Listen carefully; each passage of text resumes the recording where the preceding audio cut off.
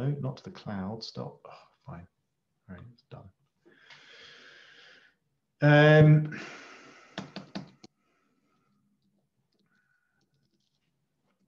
I am recording, yes. There's a little dot there, cool.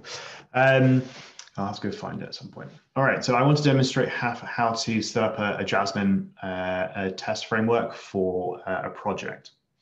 And just note the things I'm doing, because I'll probably just set up a repository by itself anyway. It'll be good just to watch and pick out things that are interesting to you. So the first thing we should do is actually just create a repository. Let's call this, I don't know, let's set up.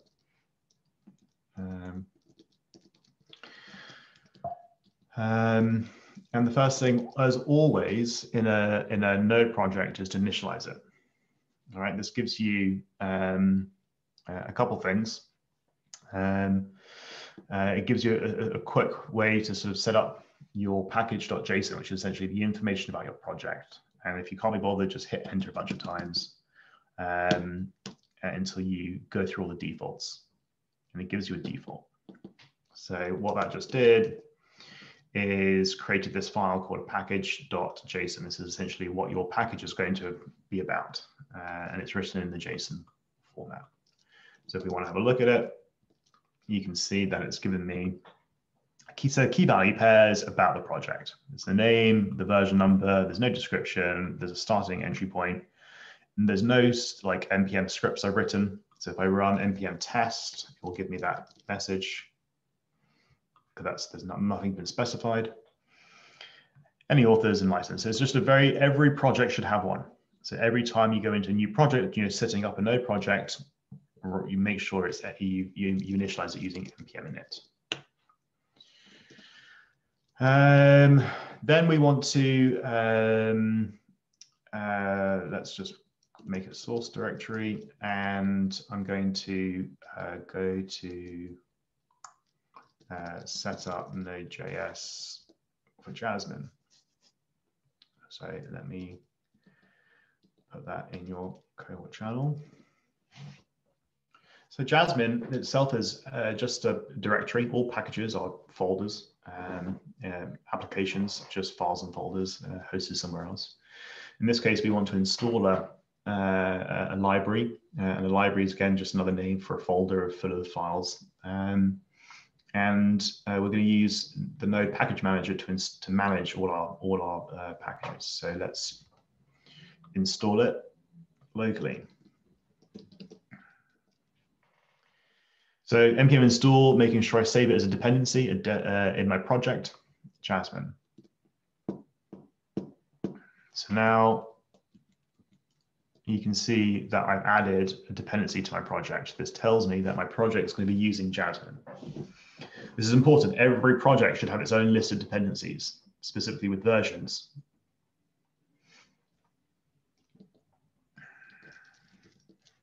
You can see that as a result, I've also created this lock version. And I've also created node modules. Now, always, never, okay, that's a bit of a confusing statement, always, never. Never commit node modules to GitHub. They're huge, right? Sometimes hundreds, if not thousands of small files and folders. So always, whenever you're thinking about committing your work, let's make sure we set up this repository is using Git. Let's create a git ignore. Oh, that's not how I spell it.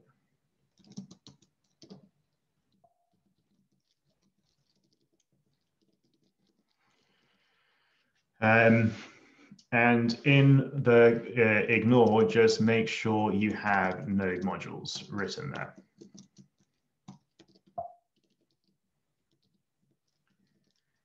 So in your git ignore, you should have node modules as the one line. That makes sure that Git won't track that folder, because that in big projects can get absolutely huge.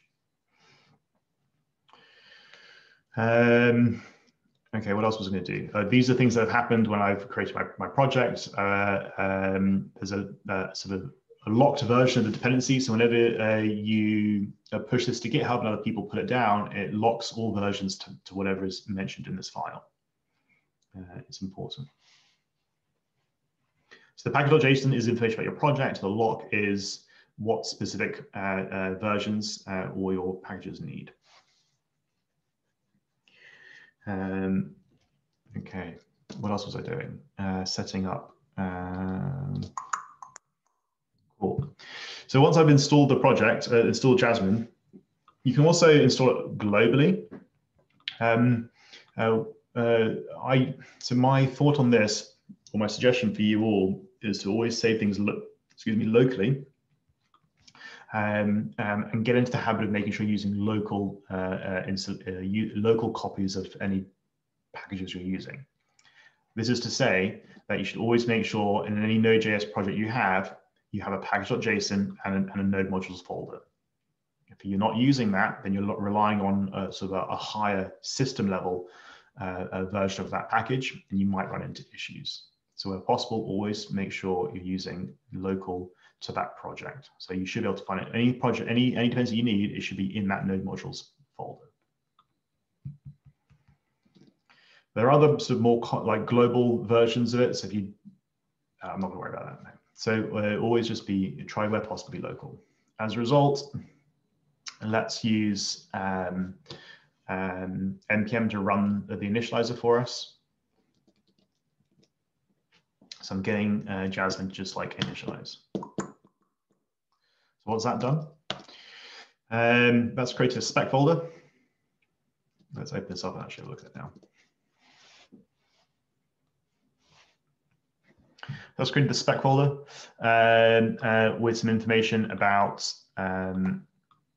what it needs, and essentially it's just going to say it's going to look at any spec file in the spec directory that has this pattern, anything that ends in spec.js. What else do we need to do? At this point, you should be able to write your first test. So let's go here. Let's have a look. Your first suite. So let's grab this and let's create a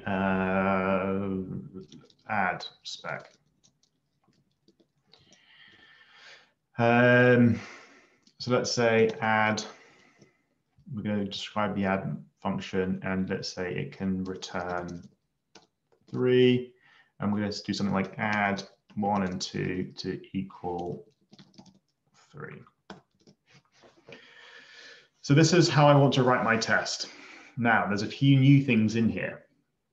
As you might see when you're looking at my screen, there's a describe method. Let's break this down a little bit. There's a describe method. This describe method clearly comes from Jasmine, the test framework. Rather than using your own methods, we're using an external set of methods. This describe method takes 2 arguments. Okay, this first one is a string, describes the test, and the second one is a function. We're actually passing in the function itself, and then get executed. And that's where we write our test. So describe is like a set of tests, like you've been using your const.log to describe some of the tests. Now we can just use a describe function. And the same thing happens in the it. So the it is responsible for individual tests. So you'll likely have like this.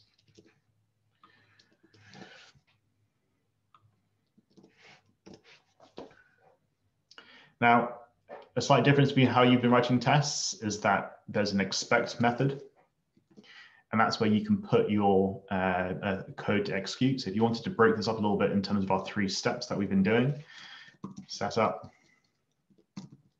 execute, and verify. You can still use your execute step here and do something like that result, and then expect results to equal 3.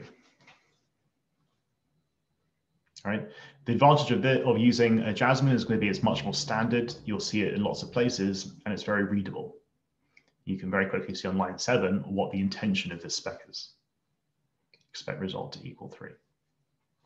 Now these matches, these things on the end here, you can find a list of them on the Jasmine docs.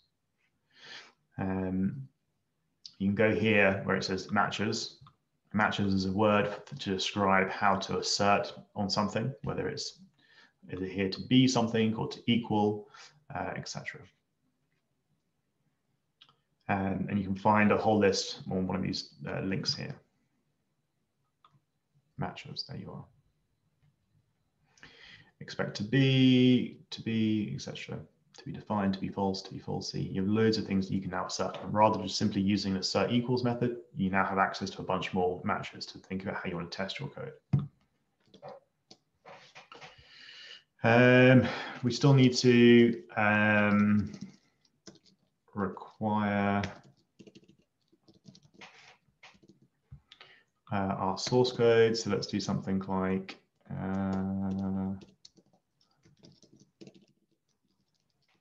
I guess we'll add it in a second.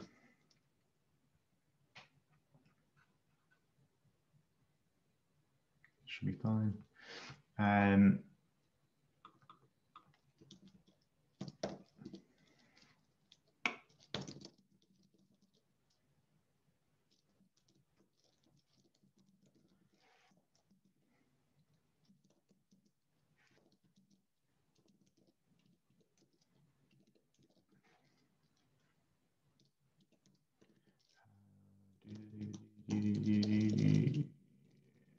Yeah,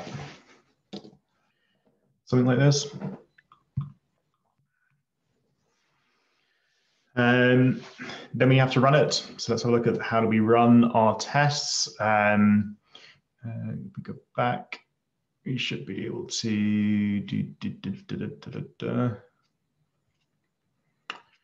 we should be able to just run our spec. Doesn't actually say here. Let's go here.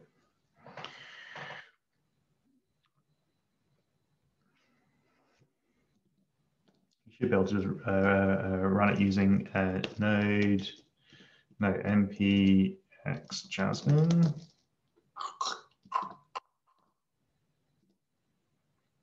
Cool. So I'm using the npm script runner to run Jasmine in my directory. And it showed me I have 2 specs, 0 failures. So let's have a look at what a failure would look like. Let's say I want 3 + 2 = 4. And you can see that I get a green dot for passing and a red F for failure. And that's like the quick summary. And then it gives you more useful information here, specifically an expectation of what it wanted and what it got, and some more information about exactly what line caused it. So it's quite fun. You get a lot more useful output quite quick, and you write readable tests in this way, using describe to group together a set of tests and it for individual unit tests.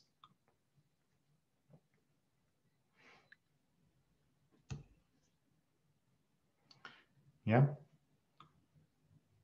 Couple thumbs. Any thoughts or reflections having just set this up quickly up?